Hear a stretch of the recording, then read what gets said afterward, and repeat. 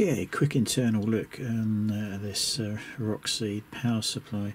A couple of things of note: the screws for the handle are loose, so just double check that and tighten them accordingly.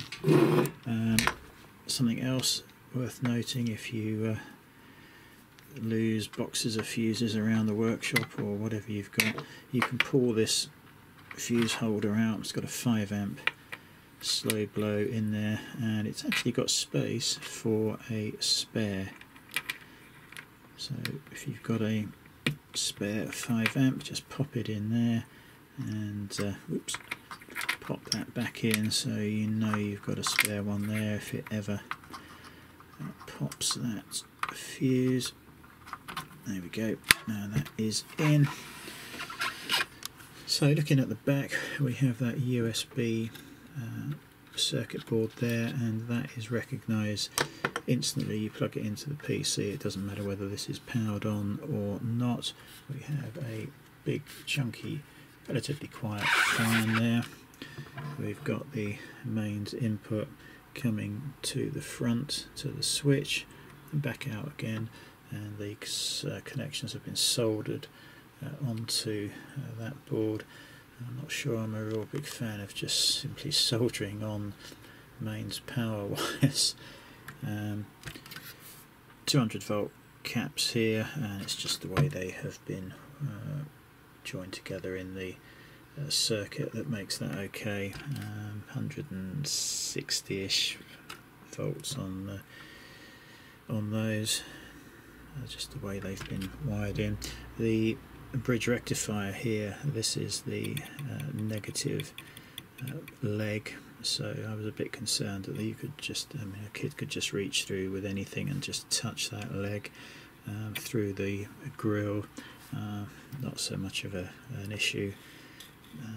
Still don't like it. I would have rather have had a sheet here just marking off this section.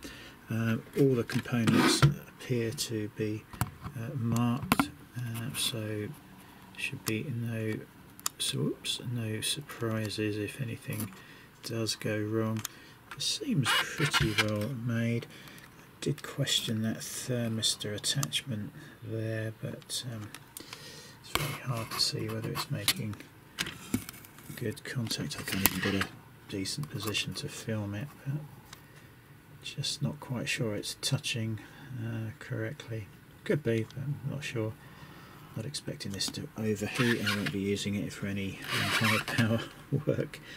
So there's a little buzzer that you can activate if you want. Certainly I don't want to hear key button bleeps.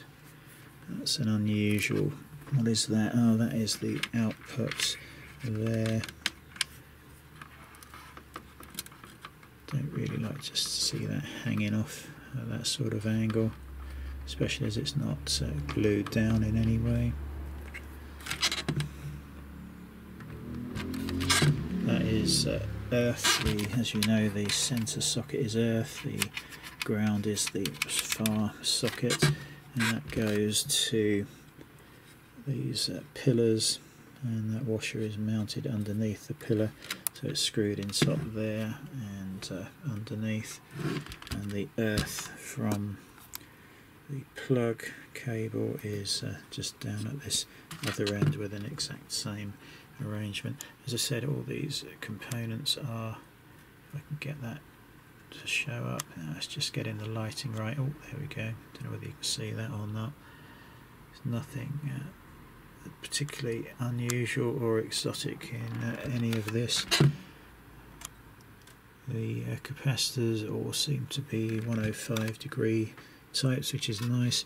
There's a little bit of hot melt glue that's been put on some of these, well, I think all of the sockets, but it is not dripping down onto the circuit board that can cause corrosion and problems at a later date. It is actually just on the sockets, so yeah, all seems pretty reasonable. So yeah, not much to say about that. I'm quite happy with most of it. Could have done with some shielding, I think, from prying fingers and screwdrivers, but you know, other than that, for 60 quid I think it is quite reasonable. So yeah, there we go, just a quick look at that. The seal on the back, I mean, it just came off. It's not really a seal as such, is it, when it peels off, so that's going to go back on like it's not been tampered with.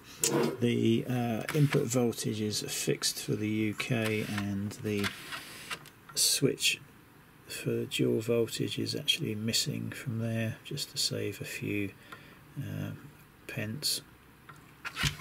Again, that does leave a hole behind the label there, not a particular problem. So yeah, there we go. Just thought you'd like a quick look at the internals of that. Actually, I think for 60 quid, it's pretty good. Not too bad at all.